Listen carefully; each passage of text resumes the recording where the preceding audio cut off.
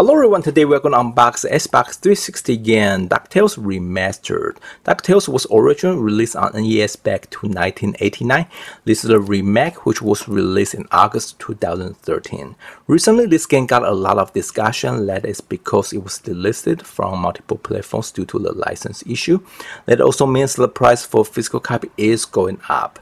I find out this is kind of funny because you can easily find this game in Best Buy for $15 last year. Now the price is just skyrocketed. However, since it's published by Capcom, I will not surprise if they release another remake in the future.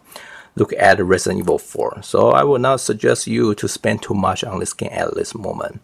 Now let's check the cover. On the cover we see Scoogy McDuck, who I assume is the main character.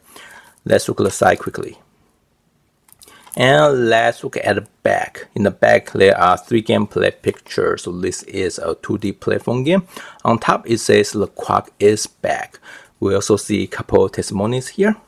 Let's look into some details. So this is a 1-player game.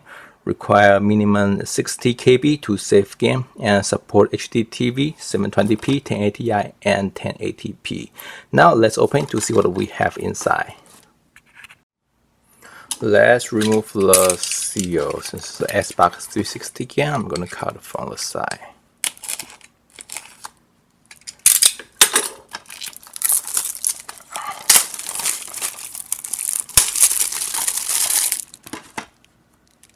Let's open the case. Nothing, just a game disc. I am actually expecting there's a simple menu, but I guess not. Let's just check the game disc. Here is the game disc. Looks just like the cover, part of the cover. And behind the cover, we see the limit warranty, warning information in 2 different languages.